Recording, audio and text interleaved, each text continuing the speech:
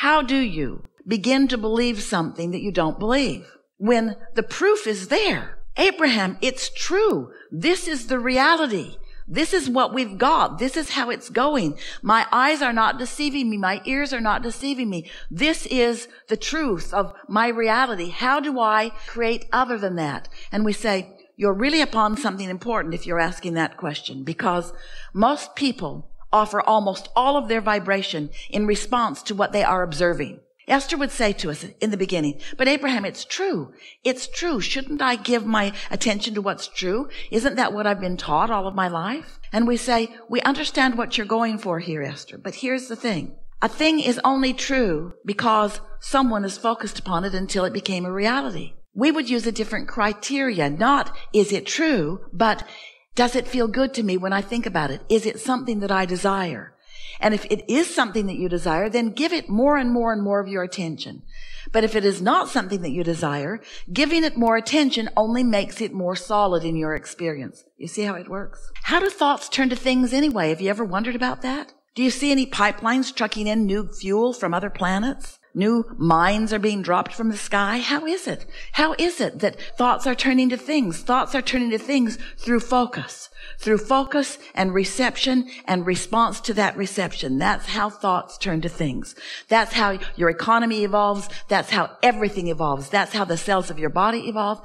Every part of evolution, which is what your eternalness is all about, is about thoughts turning to things. And so that's what we want to talk to you about. We want you to begin addressing yourself more vibrationally rather than physically.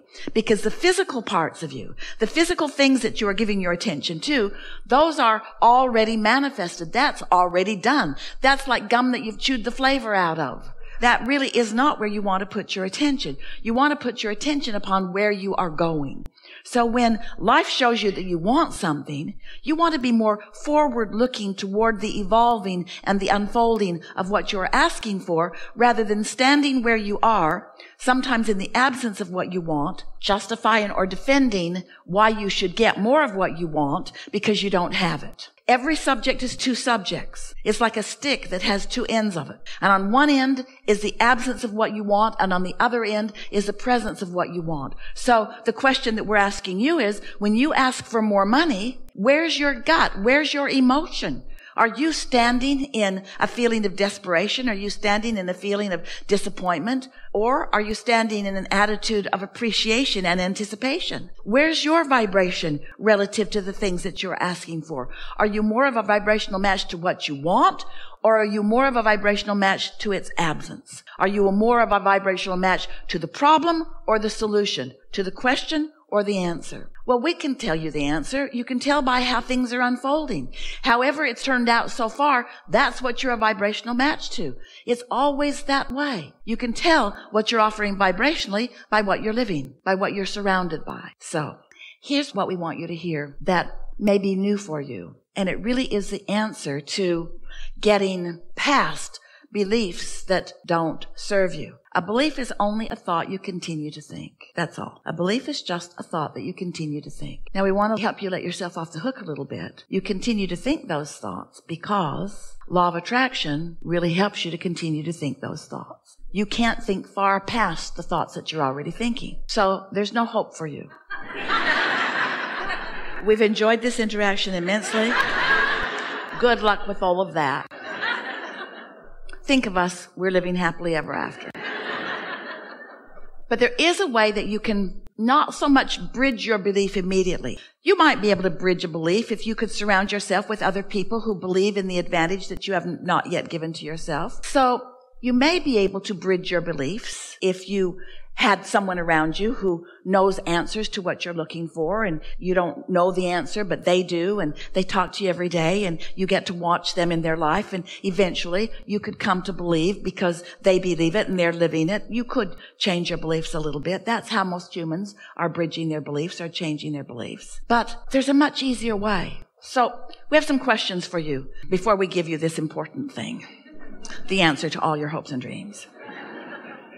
Do you accept that you are more than this physical personality that you know as you? Yes.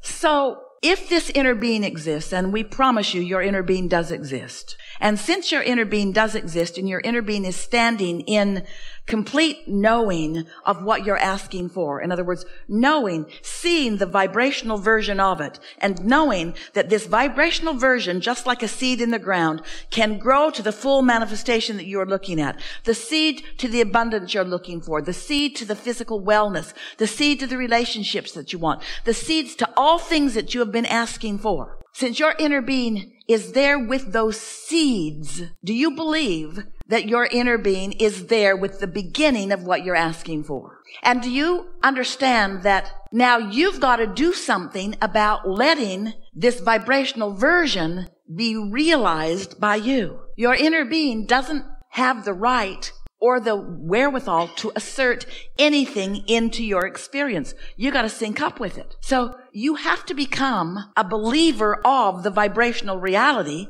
before the vibrational reality can come into your experience. We wrote a whole book about it, a couple of books about the vortex and about how everything you want is there. And so many of you followed us to a certain point, but it became annoying to you. All right, Abraham, I get it. Everything I want's in the vortex, and you want me over there at the doorway of my vortex so that I can get what's in there.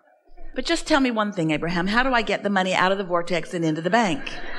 Enough of this vibrational version already. I'm sort of sick of hearing about the vibrational version. I live in the real world. I want it to come out into the real world where it can be part of my manifestation. And we say, it is already a manifestation, but feel the difference between a manifestation. A manifestation is whatever you're living and feeling in any moment, and every moment is a manifestation. But feel the difference between manifestation and your realization of it. Esther's pen was in her purse. It was there. But her realization of it wasn't. So it might as well have not been there because she didn't have hold of it. You see what we're getting at?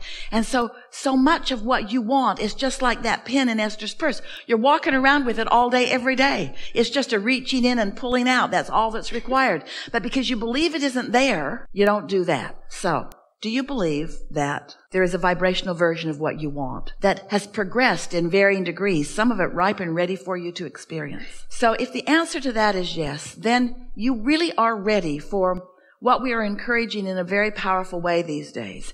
You're ready to deliberately put yourself into the receiving mode where you can receive the impulses about it. And this is different than bridging beliefs because bridging beliefs takes time. Bridging beliefs means you have to take hold of a belief that you've got that is in defiance of something that you want and make it no longer in defiance of something that you want. Have you ever talked to anyone?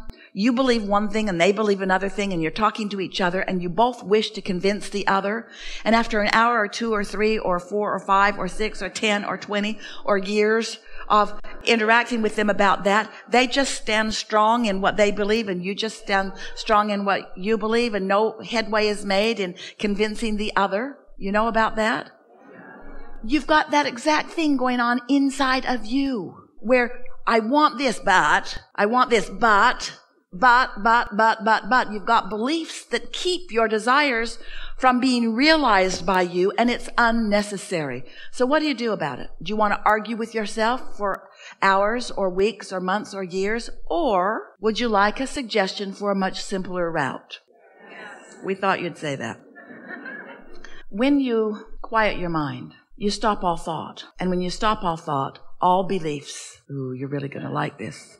So we're going to start in a different place because we really want you to hear this. Imagine a cork floating on the water. And let's just say that this up here on this surface is alignment with your source, pure positive energy. Now you can hold that cork under the water, and let's call that negative emotion. Let's call that beliefs that don't serve you. But when you let go of it, it's going to bob right back up there to the surface. So when you meditate and you quiet your mind, you bob back up to the surface. And when you bob back up to the surface, when your vibration rises because you're not holding it down with things that your inner being knows are not true. When hatred and fear are disengaged, and in their absence, you just move right back up into the natural love and pure positive energy that is you. That's what we call the receiving mode, which means now you are at the doorway of your vortex. Now, in that absence of contradictory beliefs, the beliefs of your inner being are dominant. In fact, they are only. When you meditate and quiet your mind and allow your vibration to rise, now you are only the frequency of your inner being. Now think about what we've been talking about already here today.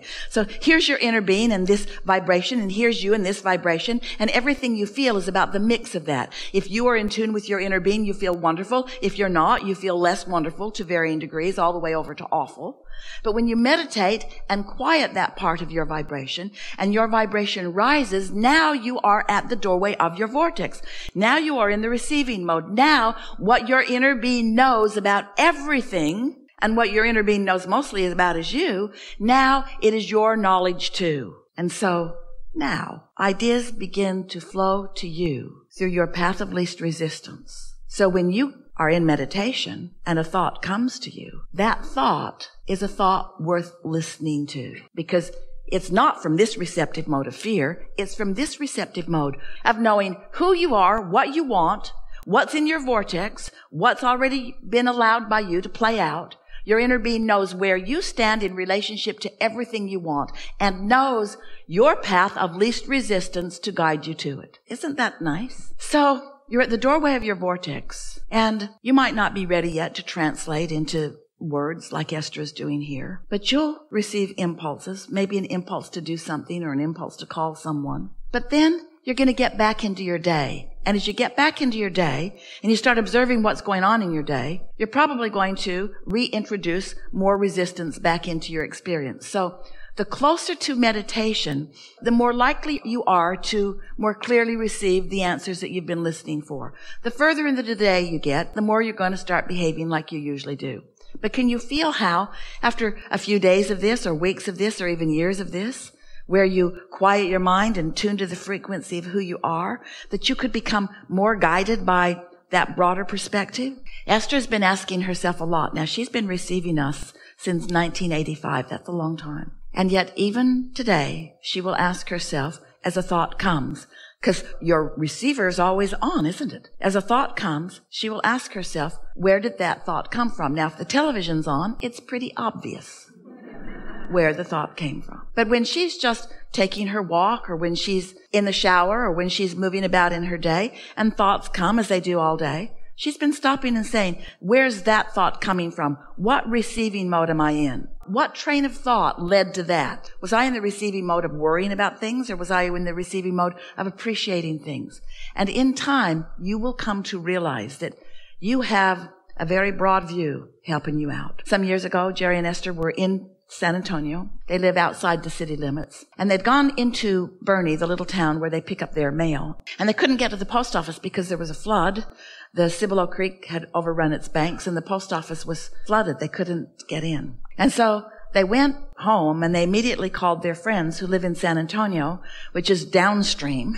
And they own a ranch in San Antonio, 1,000 acres, and that Cibolo Creek runs right through their ranch. And Esther called and said, the Cibolo Creek is out of its banks up here. The post office is blocked off. We couldn't even get in, and it's headed your way. And so their friends were able to get the tractors out of the pastures and move the cattle and the horses out of the pasture. And as the creek made its way there in the next half hour or so, everything went well for them. And then Pat called and said, it sure is nice to have a friend upstream. And that really is the point that we want to make with you. You have infinite intelligence adoring you and upstream and aware of you and everything that is important to you.